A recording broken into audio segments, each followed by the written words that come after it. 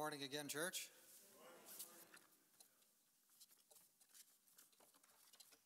So we are going through a series here, The Last Hours of Jesus. The Last Hours of Jesus, and we've chosen to pick it up from when he left the upper room and became feeling very alone through all the events that came next. We're looking at what the Bible, we're just trying to follow out the Bible. I'm going to go ahead and list out for you the sections of Scripture, in case you want to write them down, because we're going to bounce back and forth through these in this next period of time.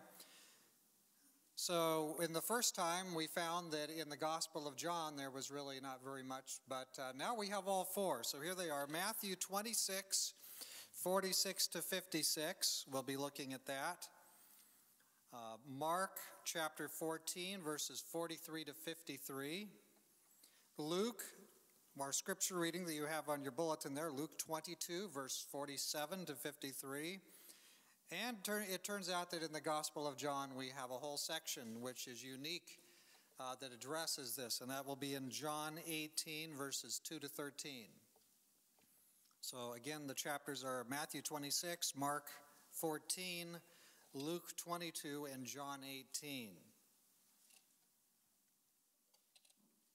Last week we were with him in the Garden of Gethsemane, but today we go to the arrest of Jesus. And we'll have a little bit too from the Desire of Ages. Well, let's begin. Who comes to arrest Jesus? It's an interesting question. Who would come to arrest him? And there are descriptions from the Gospels that tell us. Matthew describes them as being the chief priests and the elders of the people. Mark identifies three groups by name. He talks of the chief priests and the scribes and the elders. Luke doesn't really get into the groups. He just calls them a multitude. Tells you it was a good-sized group there.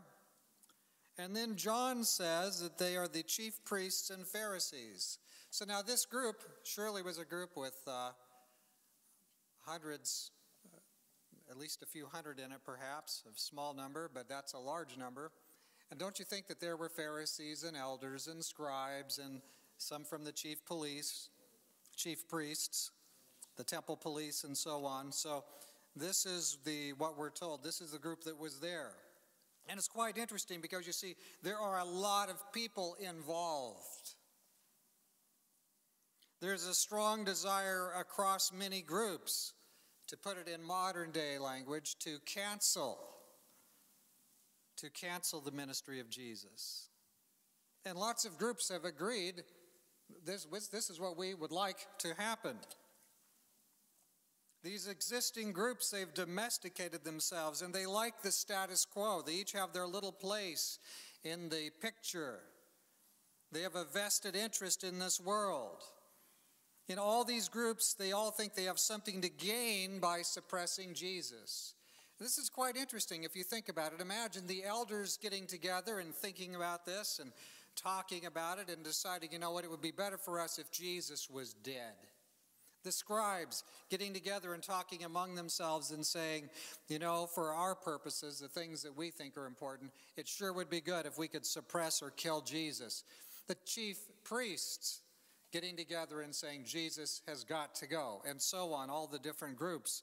And all these different groups, including the Pharisees, they all were perhaps met together, met in their group, and they all decided, you know what, Jesus, we just can't have this. He's got to go. And so along the way, they combined their interest. And although they were little in agreement on anything else, they were agreed, Jesus is a terrible threat to us. He's got to go. We're going to kill him. Imagine that. The reports state that the group with Judas came. They were equipped with swords, clubs, lanterns, torches, and weapons. All to come for Jesus. Imagine coming to Jesus with weapons. But that's what they did. He who could have called in angelic force by the legions, he submitted to an unjust arrest. I just don't think, how can you go after Jesus who has all power? But this is what they're doing. These people are way in a strange place.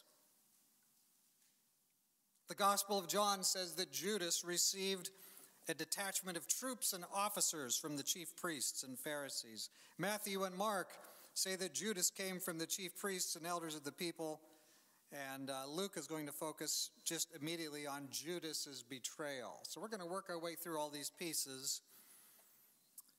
But isn't it interesting that all sinners have a vested interest in putting Jesus out of the way? They're all satisfied in their sins, and they're all very deeply embedded in a world of sin. Jesus has interrupted all that, calling people up to something higher. And so, they really have two choices. We can respond to the call and come up higher, or we can get a big stick, go out after Jesus in the dark, and take him away, and we can put him up on that cross. And of course, they chose part B. We're not going to change. We're going to remove the messenger. We're going to destroy him. Jesus must be ended. And so you know what? It's not from a position of strength that they're operating. These people are afraid out of their minds. They've seen Jesus these past years. They've seen him healing people. They've seen the crowds listening. These people, all of them, they sound kind of strong coming along with their torches and their weapons, but these people, these leaders, are afraid out of their minds. They can hardly think. They're so afraid. And so they're in desperation. They think that if they do not act, they're going to lose what little tiny sandcastle kingdoms they have. And they're not willing to lose their little sandcastle kingdoms, their little tiny bit of influence they do have with the people. So Jesus must die. Now these accounts here in our Gospels we're looking at, the accounts of that night, they place emphasis on different things. Some people think this is a weakness. The Bible message, the Bible authors don't speak together. They all say something a little bit different. So this is a testimony against the authenticity of Scripture. I don't think that's true. I don't think it's true at all. In fact, each person was inspired and led by the Holy Spirit. Friend, if we had a Pastor Doug Batchelor come in here and preach, and then I took 10 of you off into the side room and said, each one of you spend the next 10 minutes writing out what happened. You would all give your perspective. You would write it out. And I'm sure you would tell us the truth from your perspective, but I don't think all 10 would be the same. Do you? You'd emphasize different things that were said by the preacher. And so the Holy Spirit is leading these people. And if you notice, each one of these 4 Gospels has a little bit different approach. And these are kind of classically understood. For example, Matthew has his own approach. He tends to focus on Jesus as king. Matthew talks a lot about the fulfillment of prophecy. Jesus is the Messiah coming. He's the fulfillment of prophecy. He's the royal king. And also in Matthew, you have a lot of the teachings of Jesus. Mark, what does Mark talk about? A lot of the same pieces overlap, but Mark is going to emphasize Jesus as a man of action. In fact, everything in Mark is an action. If you look in Mark, one of his favorite Greek words is ephthios, immediately. In the Gospel of Mark, everything happens immediately. Jesus went here and immediately this happened. Jesus went here and immediately that happened. That's Mark. Also, by the way, although Mark's the shortest gospel, he has the highest amount of detail. So if there's something that Mark talks about, Luke and the different ones talk about it, if you want the most detail, flip over to Mark, because he usually says more, even though he's got less. But he says more. Luke Luke is a physician. Luke also says, I wanted to tell you about, I want to put this in historical order. And so Luke is going to give you a lot of the emphasis on, he's going to fill in some of the spaces that aren't in some of the other ones, and he's going to tell you about what did happen historically. Luke has his perspective, and he'll also tell us a lot about miracles. John. What about the Gospel of John? Those first three are called the Synoptic Gospels. That's what the theologians and scholars call them. John is the fourth gospel. It's a little bit different, and John has his different emphases. The big emphasis of the Gospel of John, and we'll see it actually in just a moment, is that what? Jesus is God. You cannot listen to John's Gospel and leave the room saying, well, we're not sure.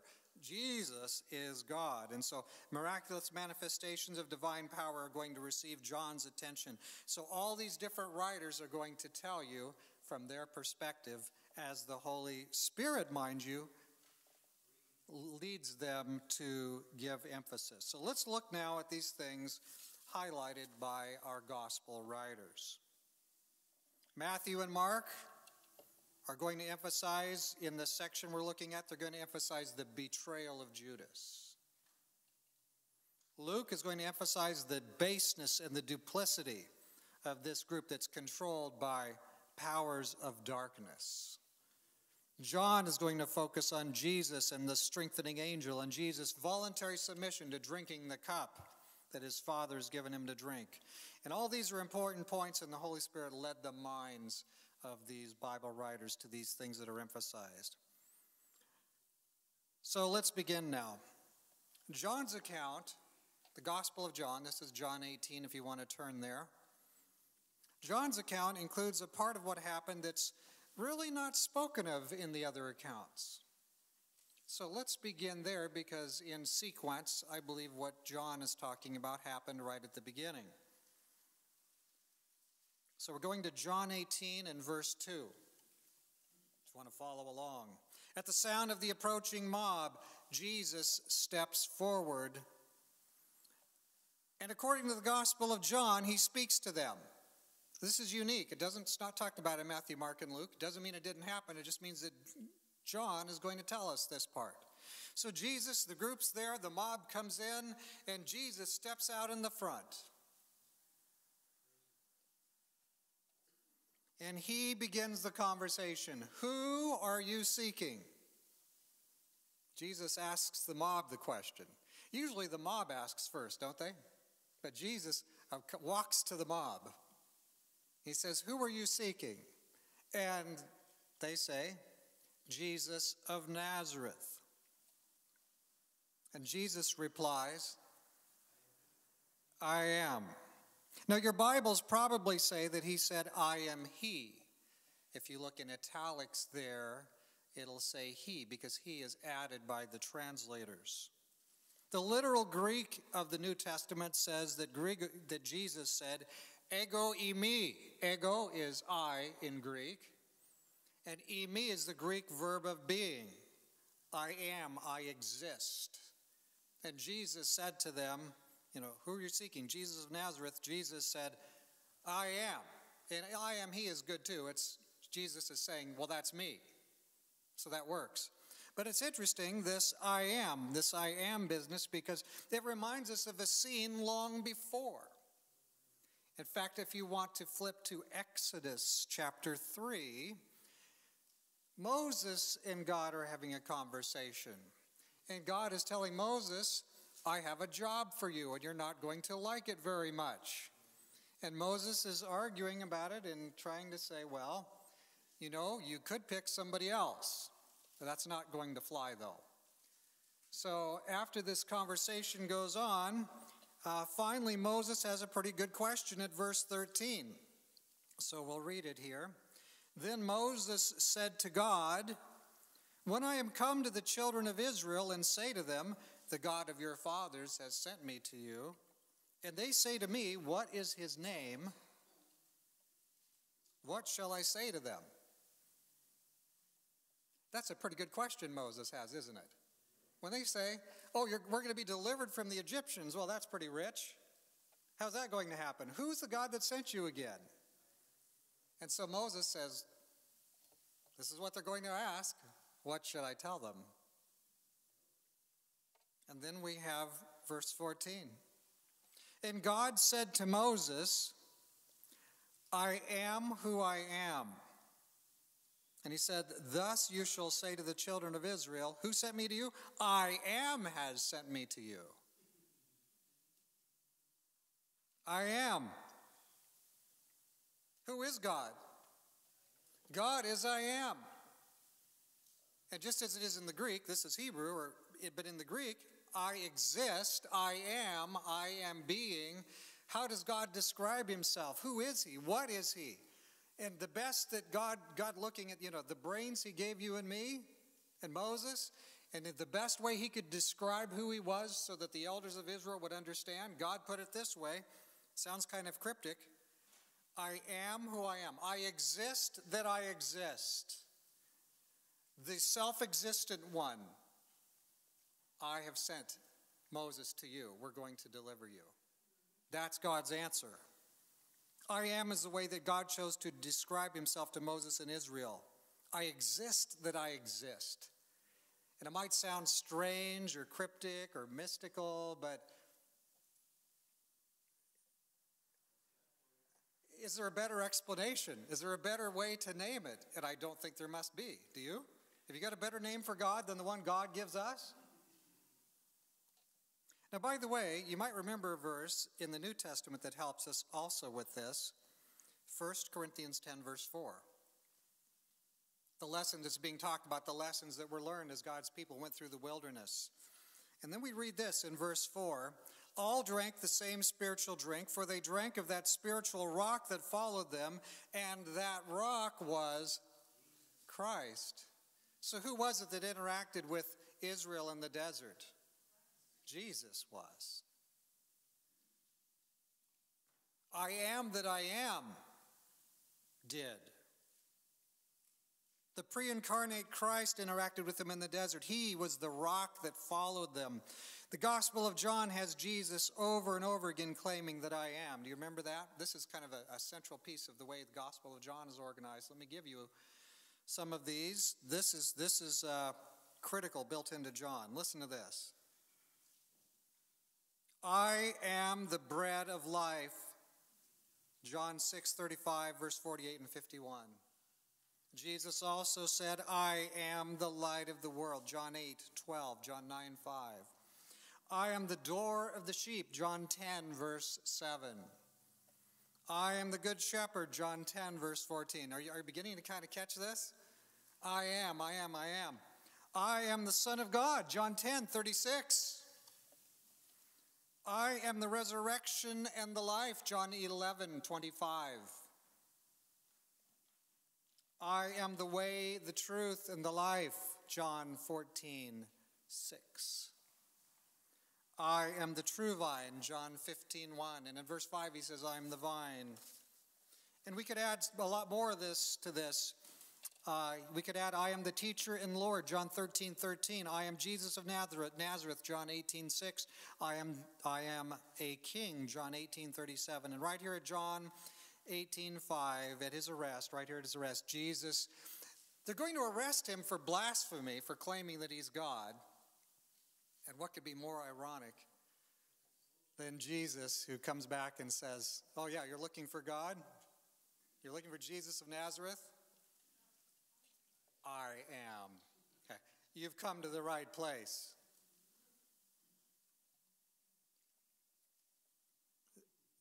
They're coming to arrest and crucify Jesus for blasphemy, for claiming to be the Son of God, and he is.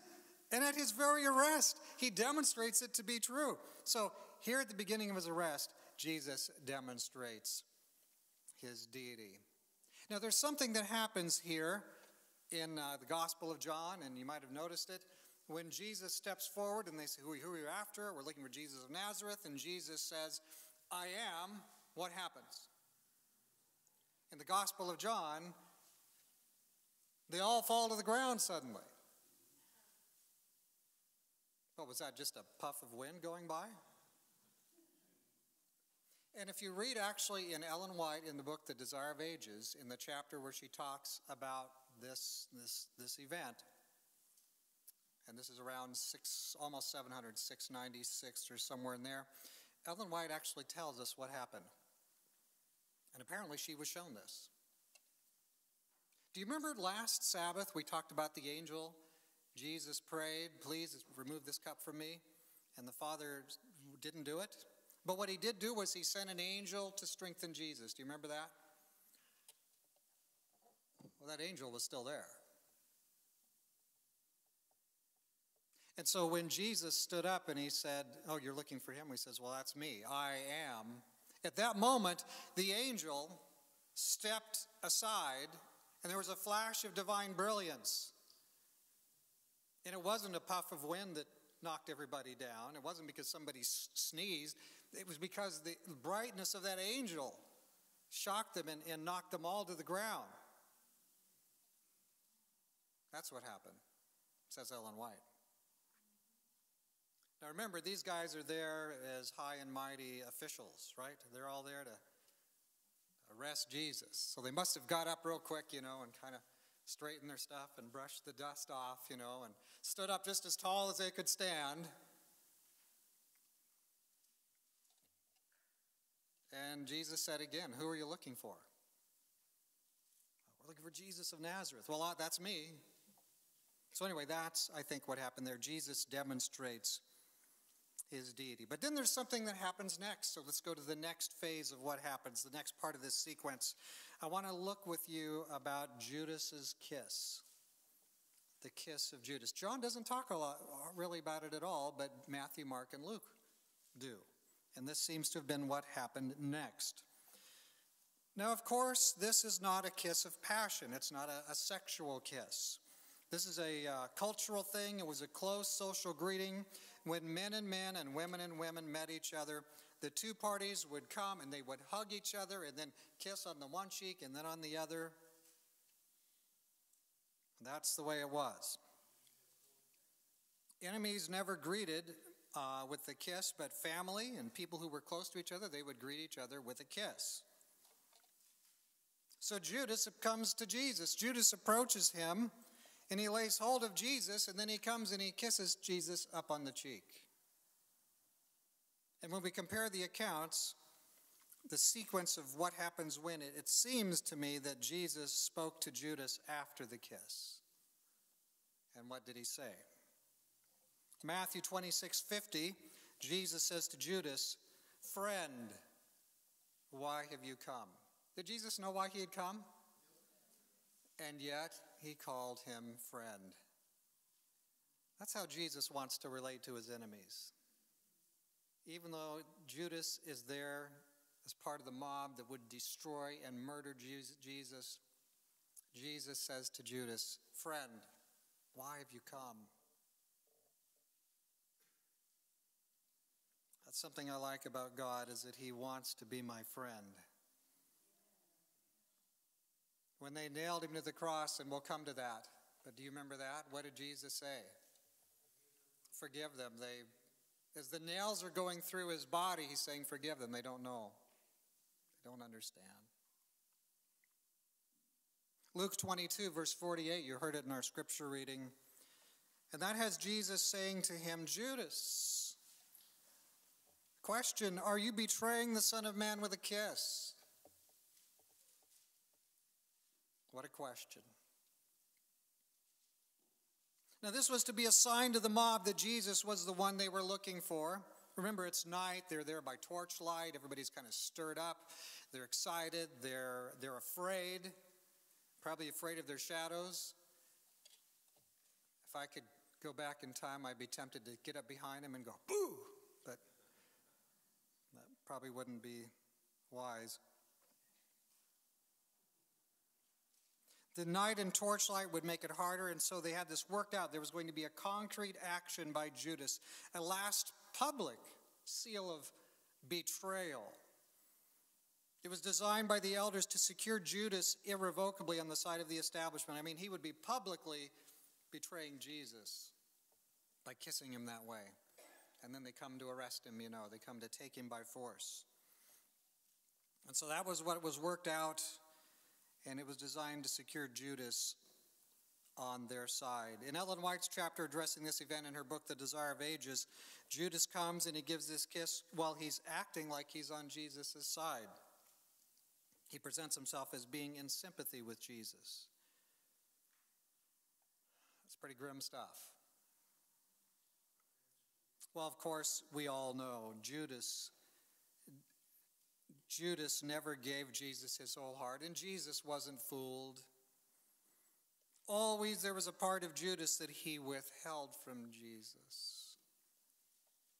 And now Judas betrays Jesus very coldly. What an awful night in Judas's life. He had gone too far. It was too late for him. Remember when he went out from the upper room? It said in the Gospel of John, he went out and it was night. It was too late. Judas had made his decision. Thankfully, hopefully, most likely, none of us have gone too far in the wrong side. We can still draw close to Jesus and be forgiven, even now. Friends, Judas' kiss is a warning to us. Even when we are close to Jesus, we can be betraying him. Even when we are, high in the work of God, maybe we serve as a deacon or a deaconess or an elder or a pastor or a conference president or whatever, there's enough brokenness in us to betray him. You may not know what your weaknesses are, but let me tell you, the devils have a list, and they know you. We shouldn't fear it. We should realize that it is not in ourselves to be on. We need God's strength. We need his help. We need his presence. Otherwise, we would revert to our bad self. And our bad self is bad enough to betray Jesus or anybody else that we love. We need the grace of God to be upon us. We can, in an apparent act of affection and intimacy, betray him. So what are our motives, and do we know ourselves? A question for us. The kiss of Judas causes us to think about our own hearts. But let's keep moving, because now there's something that happens, and it begins to happen very quickly. And I guess we could call it the melee. Emboldened by Judas's touch, the mob now moves forward. They're surrounding Jesus, and they move to physically take Jesus. Things are just happening instantly, and Peter draws his sword, and he begins swinging. And he cuts off the ear of the high priest's servant, Malchus. Now, Peter wasn't a swordsman of any kind, but he knew how to handle a fisherman's blade. Now, by the way, what is it that's right below the ear? What's right below the ear? The carotid artery is right below the ear. Friend, if you're around power tools, I'm guessing you guard your carotid artery. You don't put it under the table saw, do you? I don't think Peter was aiming for the ear. Do you? Peter was swinging, and he knocked the ear off. But here's the problem. Jesus did not walk into the garden to resist arrest. Could have. But he's not leading his disciples there to help him, to protect him, to prevent him from being taken by using bladed weapons. That's not the plan. This was a misapprehension on the part of the disciples. Friends, how quickly are we prepared to take up arms, to fight battles as the world fights battles, to enter into political or military struggles? Rather, friends, God is calling us to be a people apart. We are a people who give our highest fealty to a kingdom of an entirely different order. We are pilgrims and strangers. We are passing through here. This melee was a mistake. And although they already had Jesus bound, if you read the different accounts, it seems like they already kind of had his hands bound. Jesus instantly does the Houdini. He gets loose, and he says, just let me do this. And he reaches, and what does he do? Malchus. Malchus, who's going to kill him, if he's going to be part of this group to kill Jesus. Jesus takes him and he gives medical first aid to Malchus. I mean, it's more than first aid. He restored Malchus's ear. And the rest of Malchus's life, what a thing to be thinking, to realize that his hearing. And don't you think he probably had, I don't know what, for vision, perfect vision is 20/20. I don't know what perfect hearing is, but my guess, I'm just guessing with you, I'm guessing that Malchus had like 20/20 hearing after that, or whatever, I don't know how to say it, but.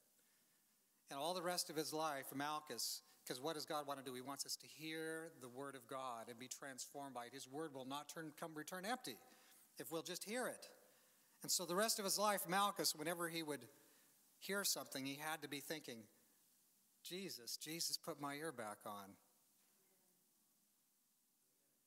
I wonder if later in his life, if Malchus, or maybe even starting this night, I wonder if he began to listen to the word of God. I wonder if he'll be in the kingdom. I don't know. I'm glad that Jesus put his ear back on. Jesus wants all of our ears to be open wide, big and fat, big, wide, big ears, right? So we can hear the word of God.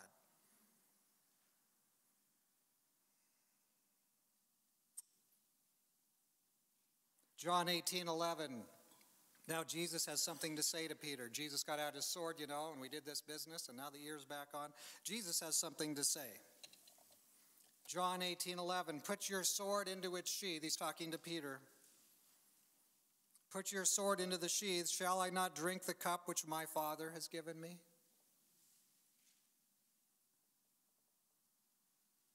In Matthew, chapter 26, verses 52 to 54,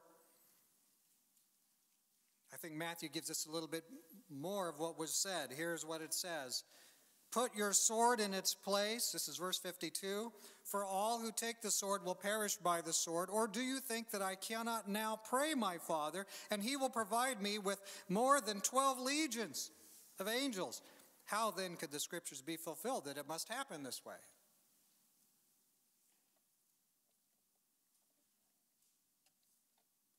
So Jesus says all who take the sword will perish with the sword. We need to be careful that our activities and our very approaches can meet the requirements of heaven. Sometimes we're going to have opportunities, even within the work of God, where human methods could be employed in an attempt maybe to achieve something good. And we'll be faced with a temptation to use human methods to do God's work. And I understand from Jesus we need to beware that temptation. In our church, there are sometimes issues about this and that, a worship issue or a women's ordination or different issues. Someone's going to come along and we'll say, you know what, that's wrong, and they're using human methods to try to get their way in the church. And you know what? What is the first thing you tend to do? You all did it when you were a kid. Well, he started it. And so we have a way of kind of being justified. Well, he did it the wrong way, so I'm justified in doing it the wrong way. No, we need to keep to higher principles. We need to do things in the spiritual way. And even when we can recognize that we could maybe do something and maybe it would have this wonderful big effect, if it's by human methods, it's wrong. We need to use divine methods. All who take the sword will perish by the sword. We must remain principled, even when people seem like they're gaining on the wrong side.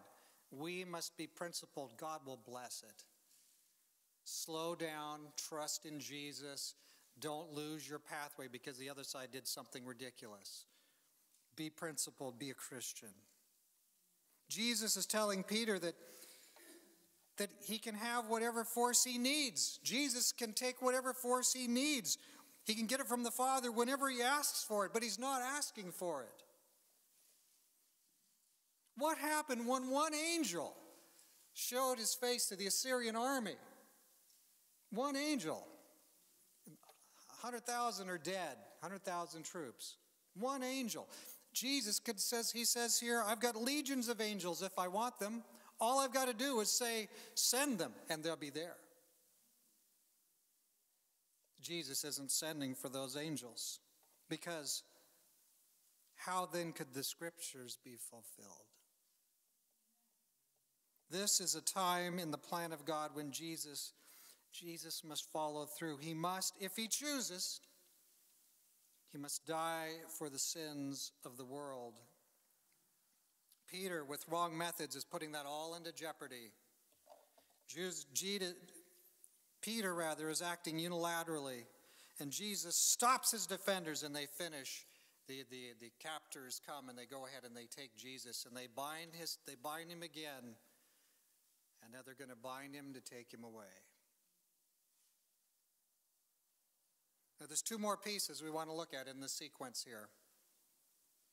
I think we should think a little bit, maybe there's three. We should think about Jesus' question. Remember what we talked about in John 18:11? Jesus had a question. Shall I not drink the cup which my Father gave me?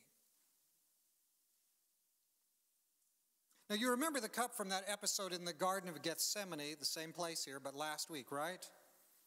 Jesus had asked his Father, if it were possible, take the cup away from him. Remember the terms.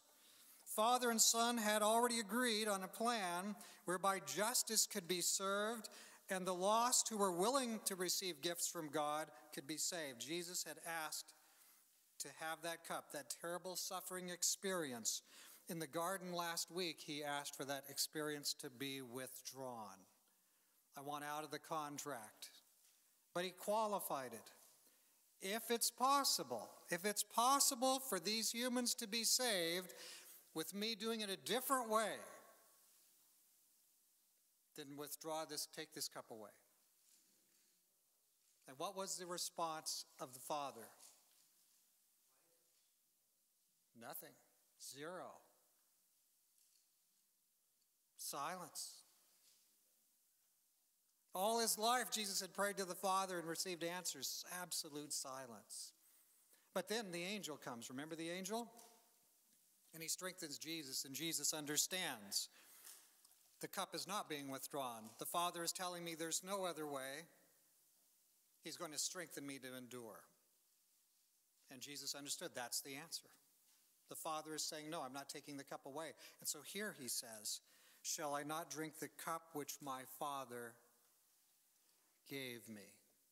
Jesus is going to go ahead and go all the way through. If there were any other way for humans to be saved, then Jesus would not go through with this awful, awful, indescribably soul-wrenching suffering. But there was no other way. And so Jesus, trusting in the Father, understood the answer. And so Jesus, knowing this to be his Father's will, Jesus was determined at any price. At any price, he would trust the Father, and at any price, he would die for man. He would die for you and me. At any price. In the Garden of Gethsemane, the Father gave to Jesus the cup of suffering. Already, Jesus had suffered immeasurably in the garden, but now this cup would not be drained until Jesus actually dies on the cross. That's still coming. This was the cup his Father had given him, and he was now determined. He's going to drink the cup. He's going to drink all of it. All of it.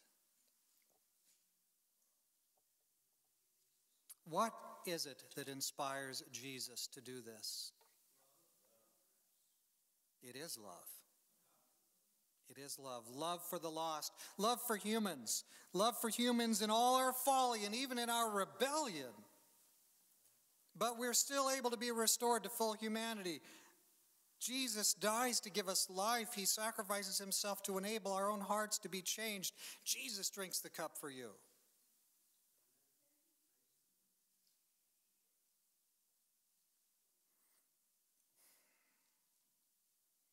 Well, let's go on. Back to this item is from Luke. The next thing that happens. Luke records one more statement. Luke 22, verse 52 and 53. One more statement from Jesus that should make us think. And here's what Jesus says.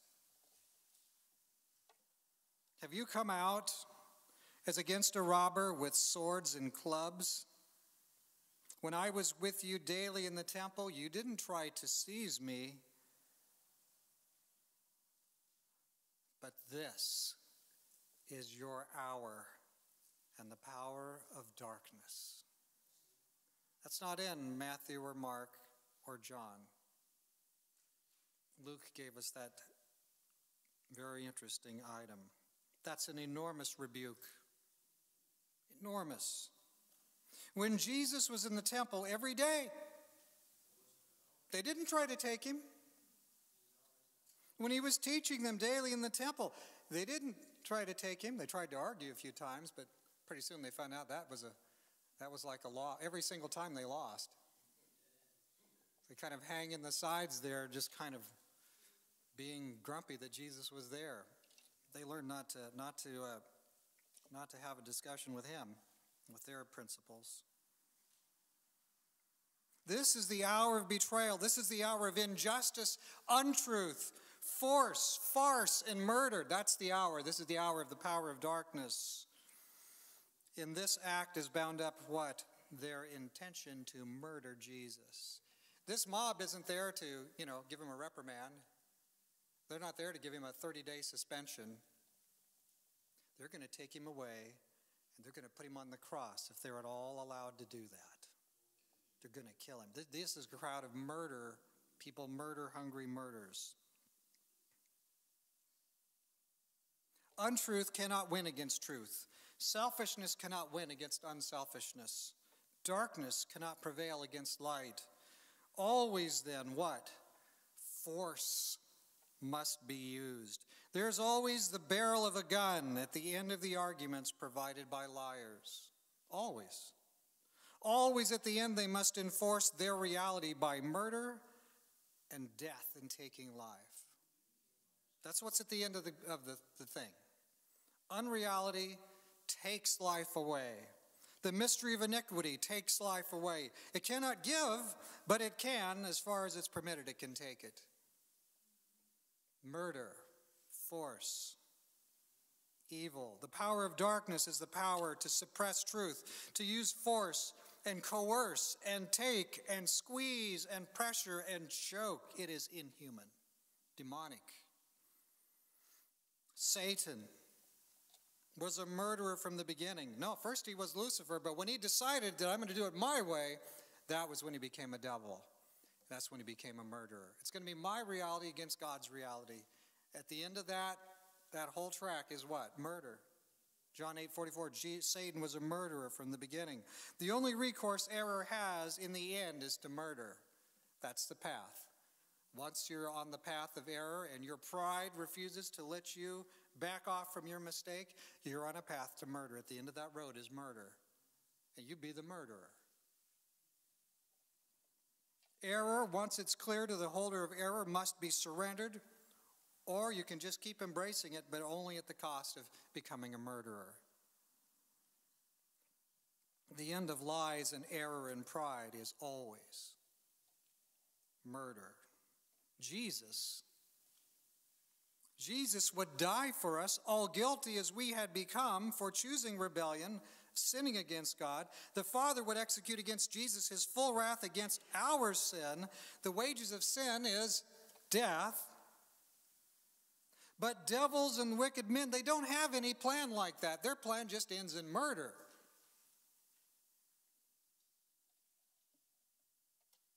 They hope to end Jesus forever. They hope to use all of his fallen humanity against him, to torture him until at the last moment he trades God's love for self-preservation. That's the devil's hope. It's got to be, or we're done, said the devils. That's the plan. It's the one and only way they can destroy God. This is the hour of the power of darkness. This is the ultimate demonic attempt. If they fail at the cross, everything after that will be retreating action on their part. Sour grapes, a last frenzy of destruction before they themselves are ended. Either they're going to cancel Jesus, or they're going to wind up getting canceled themselves. It's all on the line. The demons are disagreeable and grumpy group, but I think they were pretty much united. Do you remember how the Pharisees and the elders of the people and the chief priests and the scribes, and they were all united against Jesus? Why? Because they had a vested interest in ending Jesus. The demons have that vested interest. The demons led them to have that interest, and now there they are surrounding Jesus. So here's a group of men, they're under the control of demons, doing the bidding of the demons. What an incredible, awful sight.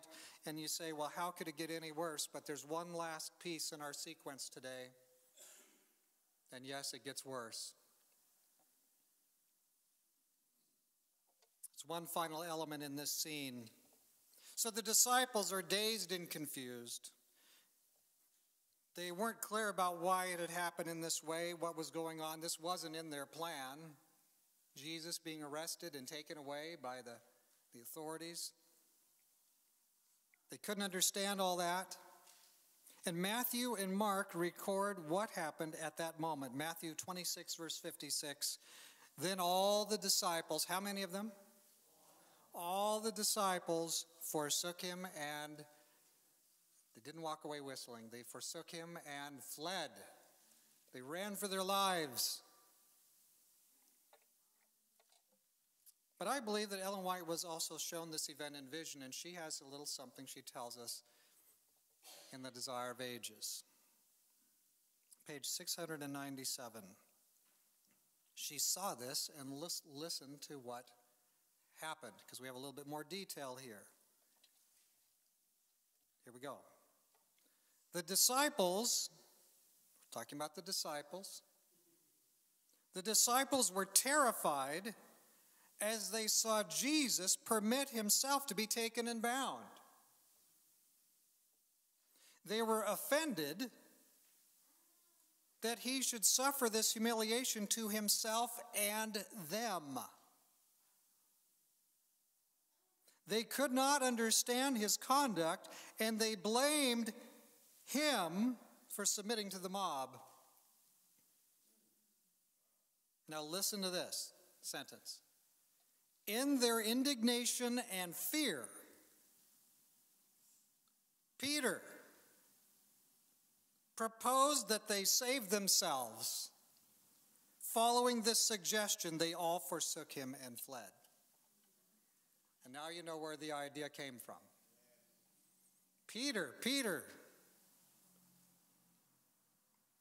It was Peter's idea. Peter, Mr. Brave Sword Guy. Scatter to the four winds. If we don't get out of here now, we're done for. Every man for himself.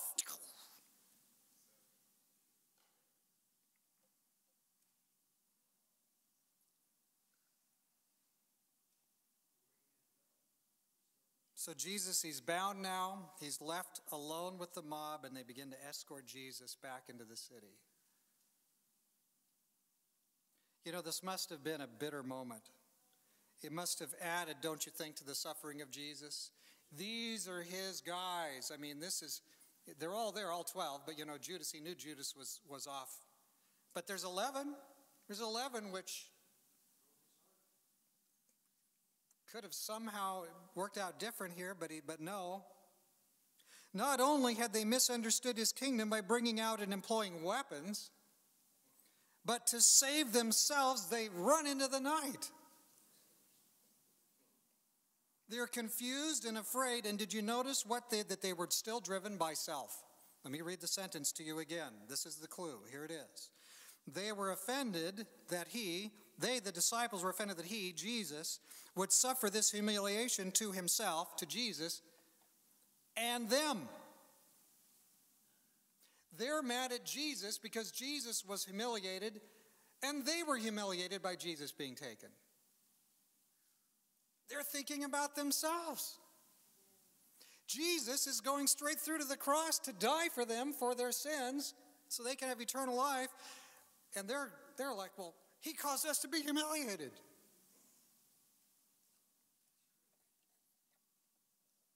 Jesus is giving his life for them, but they're worried about somehow being humiliated. Friends, we need to let go of our own concerns. This is not about whether we feel humiliated or not. This is about Jesus dying to save us. So this must have been a bitter, bitter, bitter moment for Jesus. But he's going to go on through anyway. And poor Peter, I think we're going to see some more about Peter next week. What can we say? Today we're looking at the last hours of Jesus. Tonight, or at least in the night we're looking at this morning, the arrest of Jesus. And there are questions for you and me. Do we know what our own motives are? Are we on Jesus' side? Are we people who could pull a sword out and fight for Jesus and then 61 seconds later, we're running through the forest to save our own skin? Is that who we are? I think that the grace of God is sufficient for these things, but on our own, that's not. We've got to have Jesus. Oh, friends, Jesus was arrested so that the scriptures could be fulfilled. One angel, he could have sent for one angel and it'd been all over. But he voluntarily submitted so they could take him away. And the torture will all continue, and he'll be heading towards the cross more and more, but that's another week. Friends, I don't want us to feel bad about this, but I want us to know we need Jesus. We cannot trust ourselves. And the most heroic guy we saw today, not Jesus, but except for Jesus, Mr. Sword Guy, we're going to have to conclude this sermon with him running through the woods, afraid for his little life. We don't know ourselves too well. May God help us to know ourselves better and better and to be on the side of Jesus.